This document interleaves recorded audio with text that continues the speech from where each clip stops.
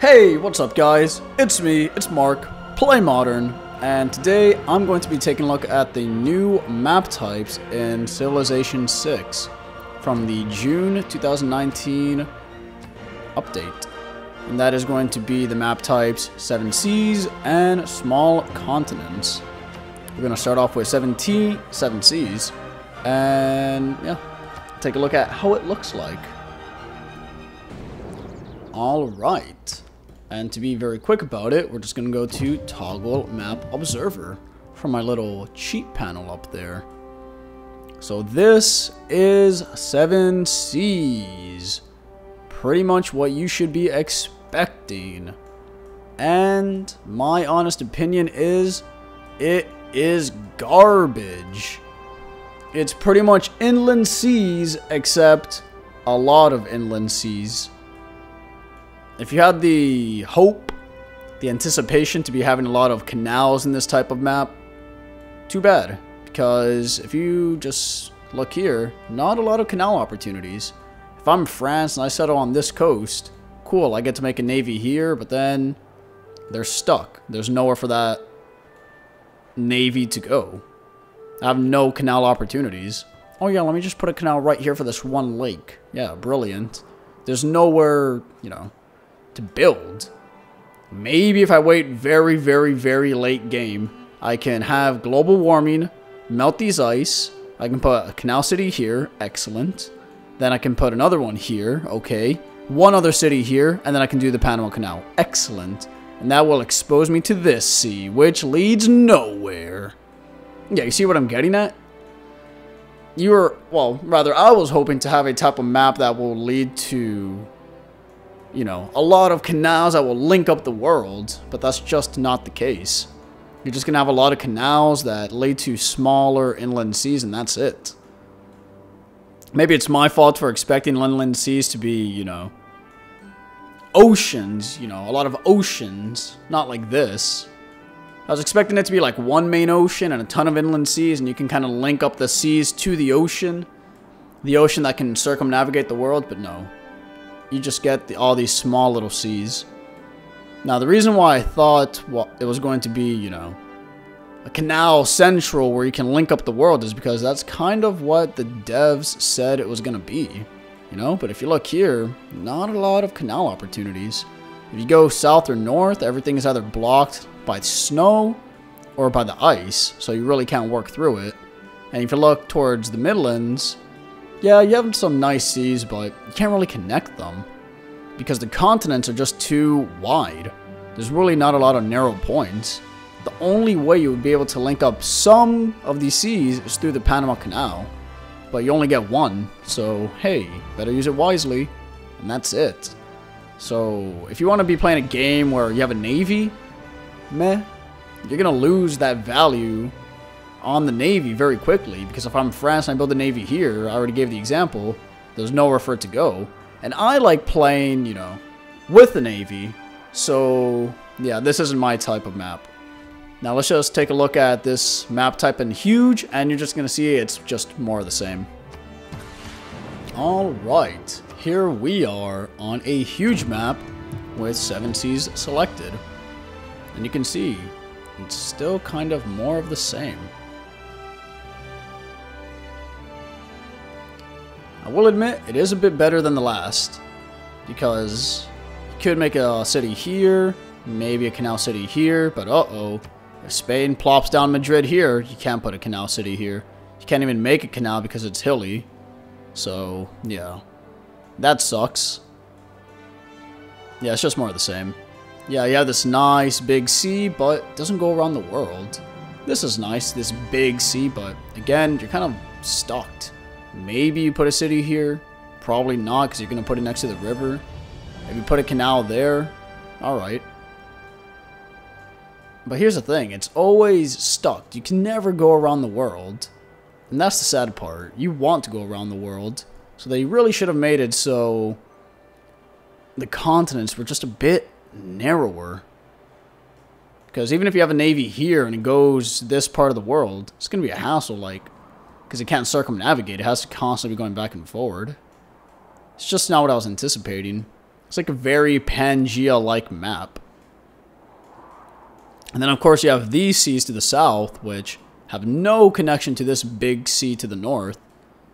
So yeah, it's just more of the same. It's just a bunch of isolated seas, which makes the naval game very weak. And it makes even the canal game pointless. You're not going to be able to get a lot of canals through. So, yeah. 7 seas, not what I was expecting.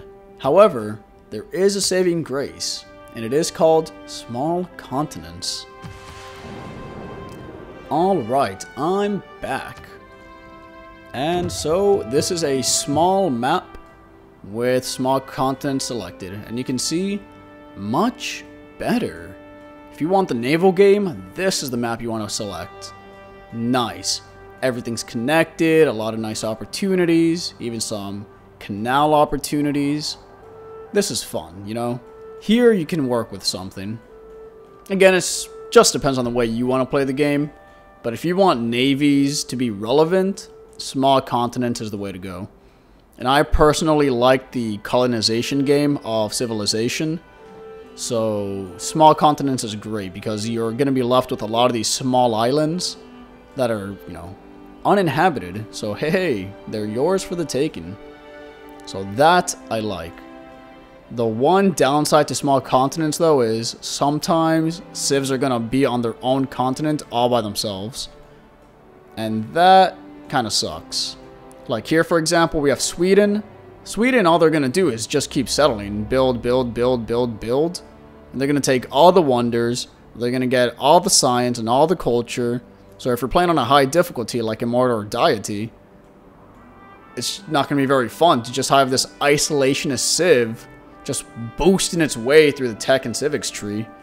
So that's the one downside to small continents. Of course, all it means is you're going to have to attack them. But yeah, that could be annoying. A good solution will simply be to increase the amount of civs in a game. And hopefully, no civ is left by themselves on a continent. Honestly, I would prefer if there's at least 3 civs per continent. That way you have some dynamics going on a continent, instead of it just being a head-to-head. But yeah, besides that, it's pretty good. You can see here, good canal opportunities. This is the type of map you want if you want canals.